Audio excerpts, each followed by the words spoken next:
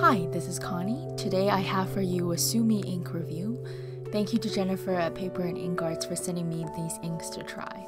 Before I did this review, I asked on Instagram what aspects you would like to see reviewed, and one repeatedly mentioned was the scent. It seems that quite a few of you do not like how Sumi smells. I personally love the scent, but I can definitely see why some wouldn't. So Sumi is made from the soot of pine branches. Artisans burn natural oils with pine branches and knead with nagawa, which is the binding agent made from animal bones. Fragrance is then blended in, but when too much fragrance is blended in, it can dilute the essential content and may affect the ink quality. A lot of factors determine the quality of the Sumi, but in general, good Sumi uses the finer and more even soot from the top, with light nagawa and adequate pounding. It is fine, has body, and slight shimmer.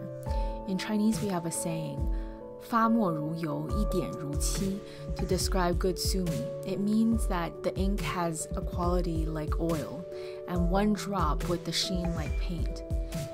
So keep in mind that Sumi was made for the purpose of brush calligraphy and not pointed pen. It was not designed to achieve hairlines as fine as iron gulls. We have come to use it for pointed pen, which places it under a different set of standards. I have used the following inks for a while, and I hope my input will be beneficial for you.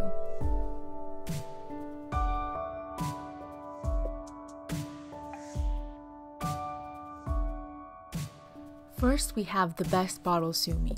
Out of all the Sumi reviewed today, this has the least shine after drying, but it has a decent hairline.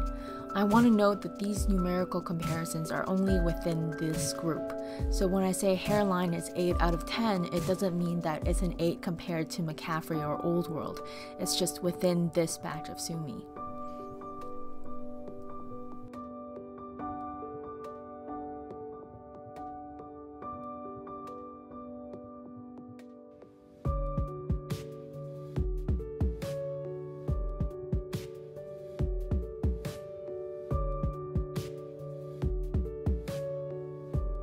The Yasutomo KF has a heavier hairline than Best Bottle, but it dries as one of the most even Sumi in the batch.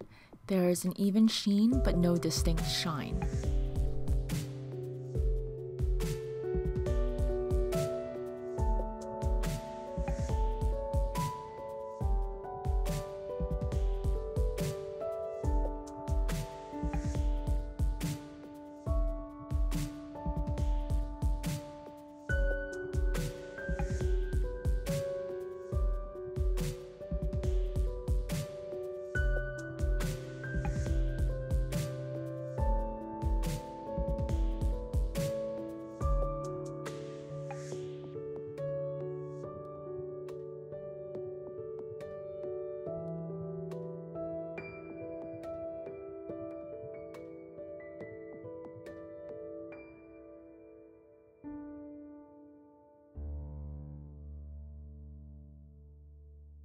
The Yasutomo KY has the heaviest hairline so far.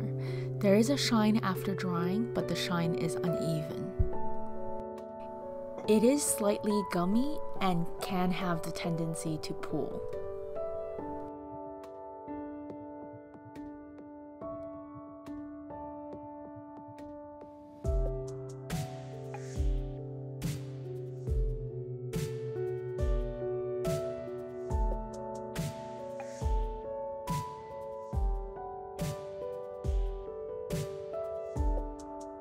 The Chinese Sumi has a grayed body and a slightly thicker consistency. I could tell as soon as my nib touched the paper and I see the ink spreading that this and the ink coming up would be great for brushwork.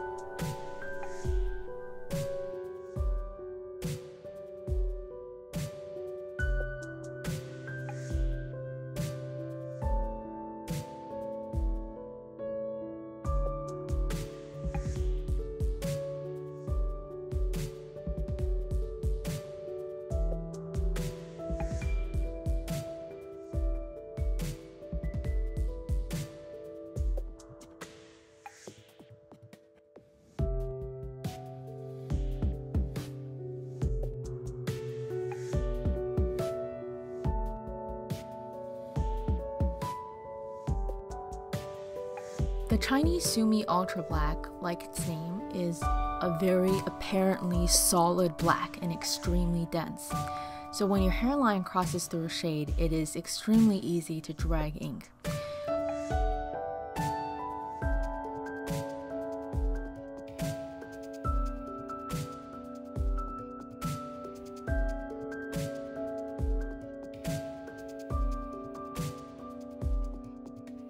On the box it says that it works on less porous surfaces like metallic paper, so I gave it a shot on my metallic gold paper.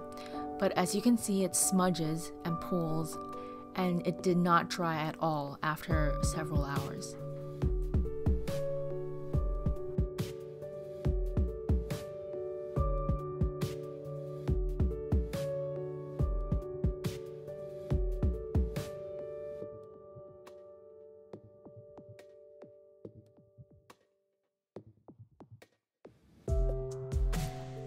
In my opinion, the Kuretake Sumi probably has the most pungent smell. The hairline is one of the finest ones in this batch, but in high humidity, I have found that this ink takes extremely long to dry. But when it does dry, it has a nice even sheen not visible in the other inks in this batch.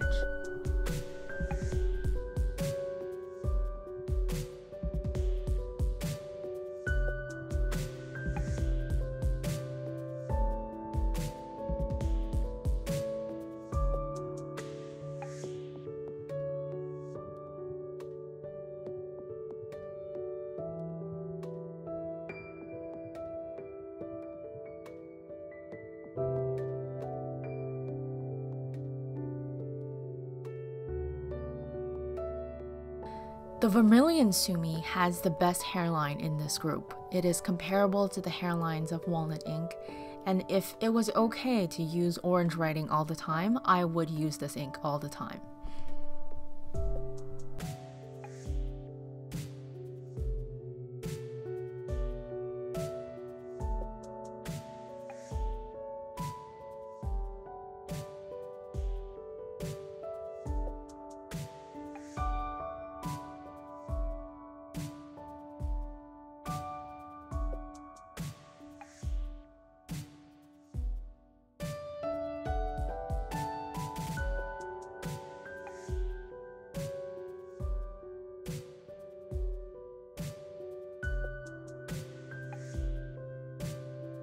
The Moon Palace ink does not seem to be affected as much by humidity levels, so I do prefer using it diluted over the humid months as it dries fast.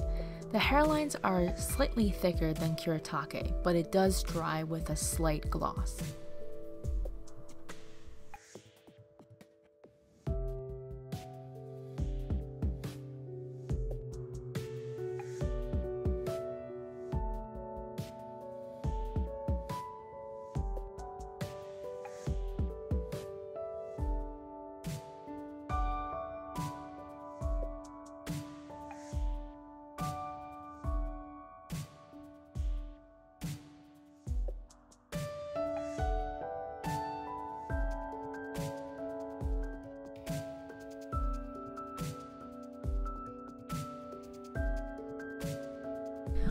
White Sumi does not really hold together at all for pointed pen. As you can see, it just pulls significantly. I added some gum arabic and tried to fix it. Here it got a little better, but it still has a tendency to pull.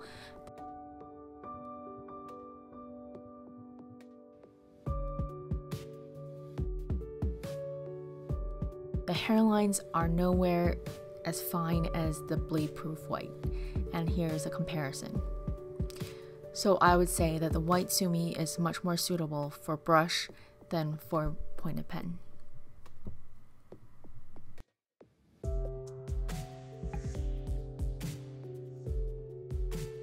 So it really depends on what you're looking for. What is your biggest concern? If hairline is your biggest concern, I would recommend Best Bottle Sumi, Kuretake, Vermillion, and Moon Palace. If you care about drying time and humidity, I would not recommend the Kuretake. If you want a Sumi that dries evenly with an even sheen, I would recommend Best Bottle, Kuretake, and Moon Palace. The one that dries the shiniest, it's the Yasutomo KY. but that may not be what you're looking for. I hope this review has been helpful to you. All the links to the Sumi mentioned in this video are in the descriptions, and let me know in the comments below what other calligraphy products you would like reviewed. And as always, thank you so much for watching.